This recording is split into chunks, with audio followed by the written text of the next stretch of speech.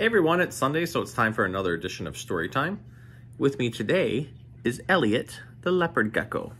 So Elliot is one of the animals that lives here at home with me. You've probably seen leopard geckos around because they're a pretty common lizard.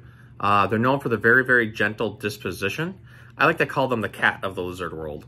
And that's because they kind of do their own thing. They can be left alone, and they don't mind being pet from time to time, but they also kind of have like their own little unique personalities. So one of the cool things about this lizard is where they come from. Typically, leopard geckos are going to be found in Afghanistan, Iran, Iraq, and even parts of India in very, very dry and less than ideal climates, basically. They can handle temperatures down in the 40s and all the way up into the hundreds, but ideally they kind of like it in like the 80s to 90s. A lot of geckos don't have eyelids, but they do. And leopard geckos have exceptionally long tongues that they can bring up and actually lick their own eyeballs. A lot of this comes because of where they come from. So being in an area that's very arid, kind of desert-like, there gets to be a lot of dust, and they have to be able to help clean their eyes off, and blinking just doesn't always do it. So they'll actually lick their own eyeball. One other cool thing about them is their tail. So their tail is segmented and is used to store fat. Now, if a predator comes after them, something like a snake or a fox or another large lizard, they can actually drop parts of the tails off. And this is called autotomy. That means they'll drop it off and then it regrows. So when I touched her tail, you notice how she curled it up. One, she can kind of use it to make it look defensive, like kind of sway it, almost like a snake.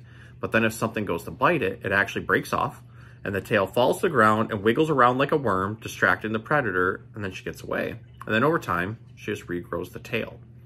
So they'll also use that tail to communicate with other leopard geckos. But one of the more fascinating things about how they communicate is that they actually bark and chirp, and not a lot of lizards do that for communication. So most of them are defense calls if they get very wound up or feel like something's come after them. But you'll hear this a lot out of babies, especially when we first go to handle them. They'll sit there and chirp at you. So they can't climb walls like other geckos can. So if we were to look at like a tokay gecko or a crested gecko or something like that, they have these pads on their feet that look smooth that have lines through them.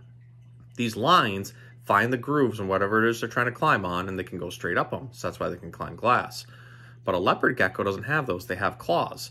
And the claws help them with climbing across rocks and helping dig down in the soil. Because where they're from, it's kind of a clay-like substance. And when it gets too hot during the day, they'll dig burrows and go underneath rocks and hide there until it gets a little bit more ideal, which is usually dusk or dawn. But also, if it gets too cold, they'll dig down further in the earth where it's a more stable temperature and then can hide there. So, Elliot looks like she's ready for a story. And this week we're making it short. I have this Little Bit of Nonsense, a wacky poetry collection by Denise Rodgers. So I found one that's just called A Little Bit of Nonsense, and I read it to Elliot because Elliot's a little bit nonsensical. She has one eye a little bit bigger than the others because of a bump up on her eyelid, and sometimes she acts a little bit goofy and full of nonsense. So this one is pretty befitting. So, A Little Bit of Nonsense. A little bit of nonsense starts each morning, night, and noon, like a 22-foot sundae with a boat oar for a spoon. An oversized, tall, portly man who wears a tiny hat, a mammoth giant schnauzer who is frightened of a cat. A man who goes to work each day and figures that instead of sitting he would rather work while balanced on his head. A toddler quite intelligent who perches on a stool and teaches all the college kids each afternoon at school. A friendly gray pet dragon who his master can inspire to fix a daily supper with his very handy fire. A double-wide young hippo who's a well-loved family pet that crashes through the attic floor, befuddled and upset. A temperamental pastry chef who's awfully fond of cake. Just ordering your treats from her could be a large mistake.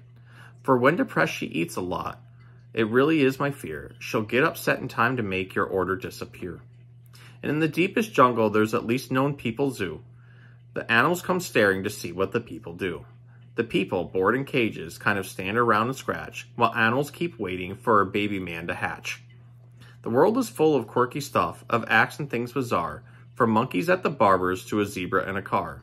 But if you cannot see it, it is that you are blind. The nonsense is available. It's waiting in your mind.